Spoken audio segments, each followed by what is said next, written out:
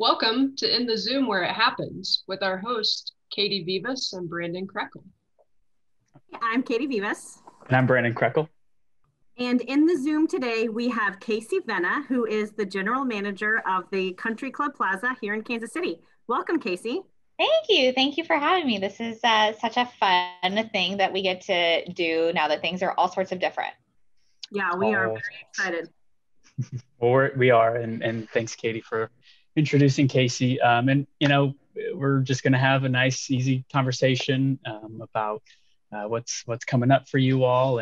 But first, we like to kind of get to know you a little bit better. So, starting off, if you don't mind, just telling us a little bit about yourself, how you got involved in your current role, and if you want to say if you're originally from Kansas City, things like that. So a little bit of background to start things off.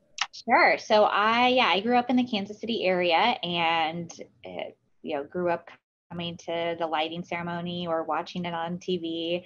After college, I lived on the Plaza. So, I certainly have a good, strong background of the Plaza and what it means to Kansas City and really to the region in general.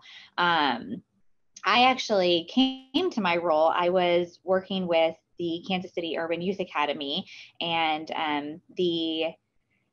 the Country Club Plaza actually has a charitable trust that it oversees. So I was actually working with the former GM on a grant for the Urban Youth Academy and, all of the impact that could do in the community. So that's how I got to know her, and our relationship built from there, and actually came on board here as the marketing and sponsorship director. And then when the GM moved on to another role, I came into the GM position this year in February. Fantastic. Yeah, that's how I met you, was at the KC Urban Youth Academy, which was great. Loved getting to work with you then, and so thrilled to get to continue to work with you now. It's a great place. And, with the charitable trust, we get to do so much good work in the community to organizations like the Urban Youth Academy. Yeah, well, actually, let's just talk about that. Tell us a little bit about your, the Plaza's charitable opportunities and how you guys stay connected and work and help with other organizations within Kansas City. Yeah, so like I said, we oversee a charitable trust that's been with the property for a long time, and that gives us an opportunity to do outreach in the Kansas City area that benefits a lot of different organizations. And we support basically 4 pillars: arts and culture, health and human services, education, and oh my gosh, now I'm going to get my 4th pillar. I should have asked if this is editable.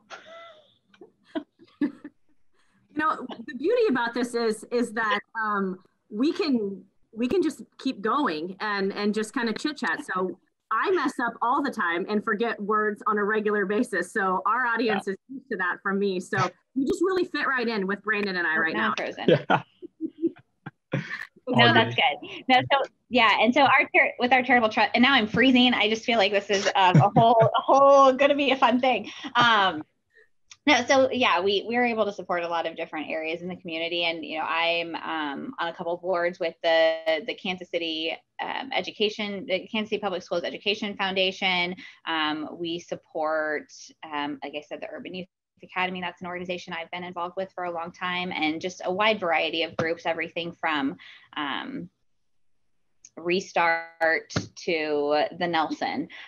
So just a lot of really great community organizations. And then we also had a program this year called Community First, which had a lot of different components. One was also charitable giving. So it was completely aside from everything that we were doing with the trust, but it kind of had a lot of different components, but we really wanted to, as we celebrated the holiday season, the lighting ceremony had its components of Community First, and I know we'll talk about that a little bit, but we really wanted to bring attention to all of the people that work on the plaza. I mean, there are thousands of employees from all of our different retailers and restaurants, all of our office workers even, and, if you extend out a little bit, all of the hotel workers that are really, making making the community go round. So whether you're talking about a local retailer or restaurant, or even a national brand, I mean, those are people that are our neighbors that are working in Kansas City, living in Kansas City, raising their kids in Kansas City, and supporting organizations in Kansas City. So each week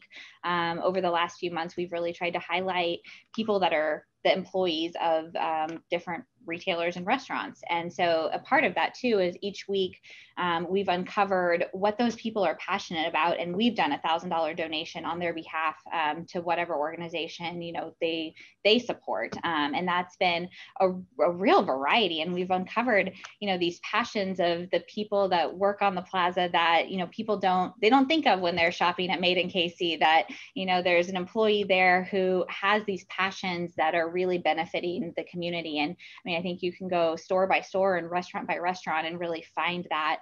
And again, the thousands of employees that work here. So that was kind of and there's other pieces that go along with that Community First Challenge, but being able to make those donations on behalf of our tenant employees was really, important to us. And, I think it really made a good impact.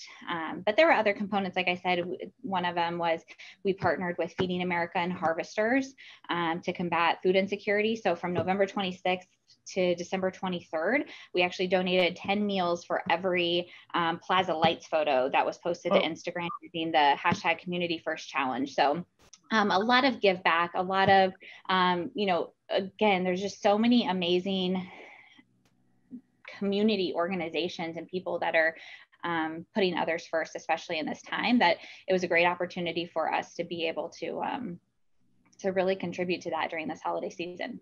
Wow, that's awesome. And from firsthand experience, I used to work on the plaza. I used to work at Cooper's Hawk all throughout college. And you're right. I mean, the people that work on the plaza, if you ever get a chance to get to know them, they do, right? I mean, everybody's super passionate about something, and they're just amazing people. And those are probably some of the most enjoyable times of my life, was working, with everybody. And I was still doing that pre-COVID, and then COVID came around and shut things down. But one of my favorite times, because Cooper's Hawk overlooked the plaza and everybody wanted a seat for the plaza lighting ceremony.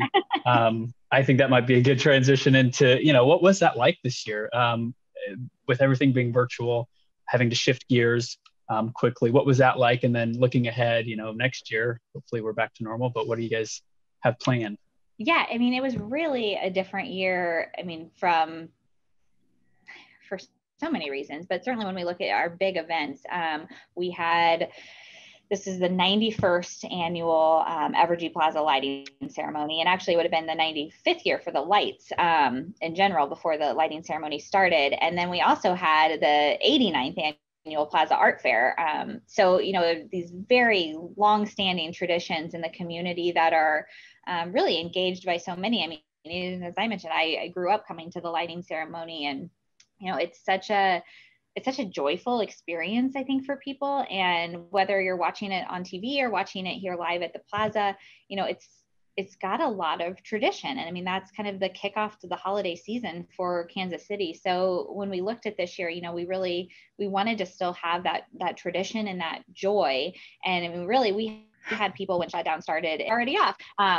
So it was fun to be able to bring that joy to people, but I think we knew it was going to be different. So we, slow played it throughout the year, with there being so much uncertainty just with everything. And I think when everything started happening in March, we thought, for sure we'll have a lighting ceremony by November. But here we are. So, it was important for us to continue the tradition and to really celebrate it in a different way. So it became a broadcast only event. And our focus was really on Kansas City and on the essential workers of Kansas City. So, we had fun shout outs throughout from local celebrities or national celebrities that have their Kansas City ties, past flippers like Jason Sudeikis, Alex Gordon. We still had the great performances from local musicians. The symphony was a part of it. The ballet was a part of it. Cassie Joy. So it still had those traditional components, but it was all on the broadcast. And I think it was really nice for people to be able to tune into that. And then, of course, the countdown was a tribute to Kansas City's essential workers and, all that they've done to get us to this point and continue to put the community first.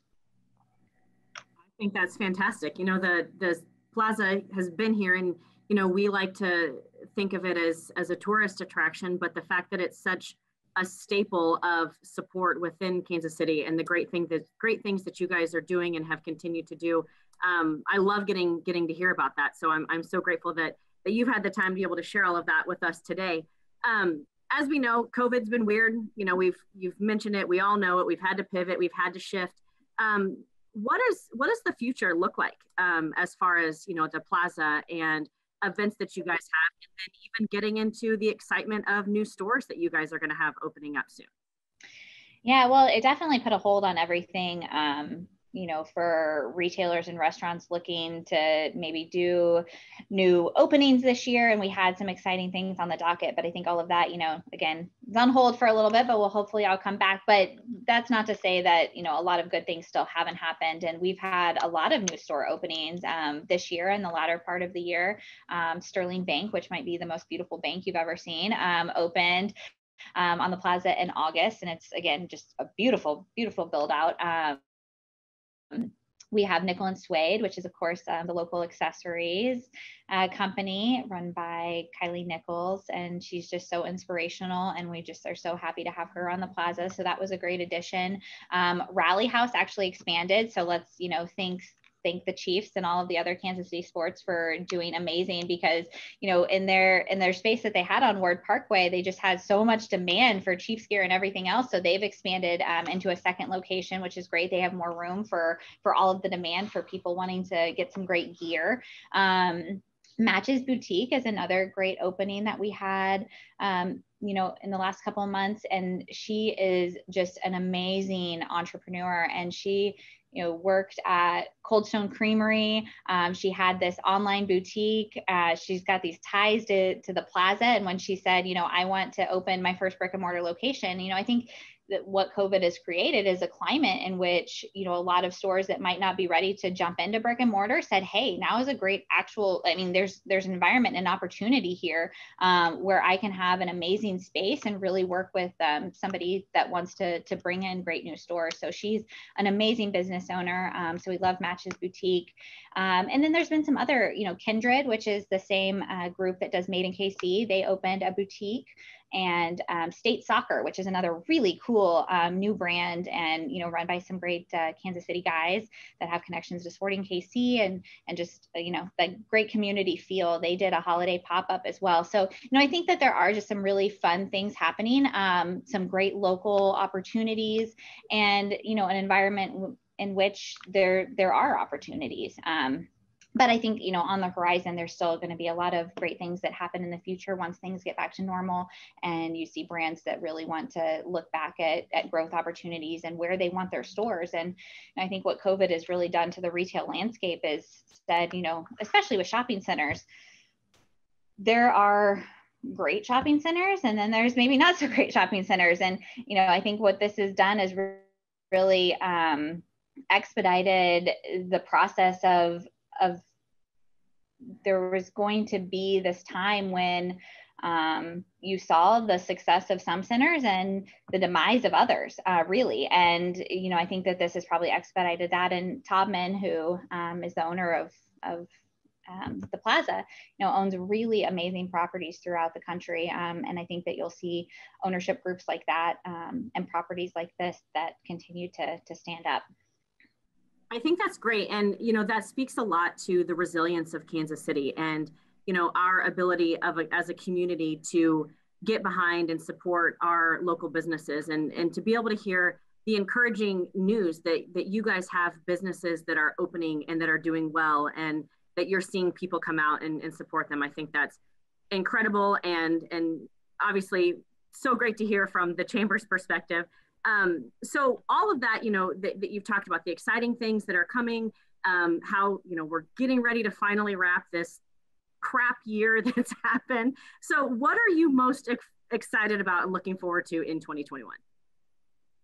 I think, like you said, everybody's ready to, kind of see what comes out on the other side of this. And I think we're all excited for, some growth in leasing. We're excited to bring back these really traditional events with art fair and the lighting ceremony and, you know, some format where we all get to be together again. And I think, you know, this year, this is a small little one, but the Plaza Bunnies are such an amazing tradition in Kansas City. And that that season happened during the stay-at-home order. So we're really excited to bring the Plaza Bunnies back out again this year. So, I mean, I think just kind of the return to some of those traditions. And certainly as we look forward, even past 2021, we're coming up on our 100th anniversary of the Plaza here in a couple of years. And that's a really exciting thing for us and for Kansas City. Nordstrom is moving forward and will be opening their store in 2023. So, you know, there is a lot of positivity on the horizon that we're looking forward to. Love it. Thanks for sharing. And I think we've got time for one last question, and this is how we're going to end all of our shows. So if you can tell us one thing that you want people to know about the Country Club Plaza, what would that be?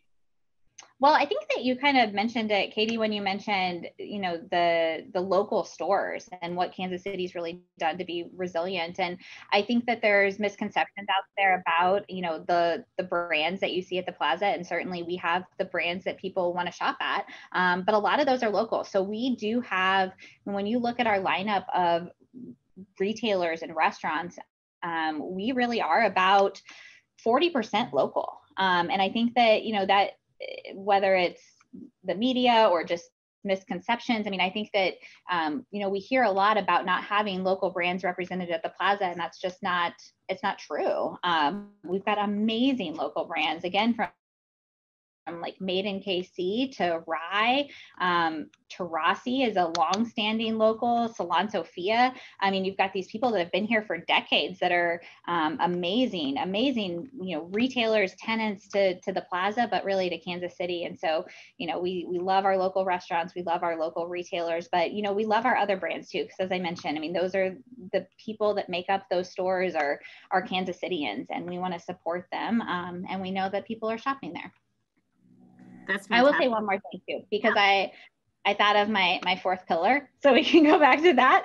It's community and economic development. And I should give a shout out because, I mean, there's amazing groups that we support within that, like Prospect Business Association and Truce Market Collective. And I had to go back to that because we love those groups too. I'm so glad you did. I'm thank you so much for all that you've shared with us today and taking the time out of your day. We are grateful and love hearing about all that you guys are doing. Continue to do the good work that you're doing.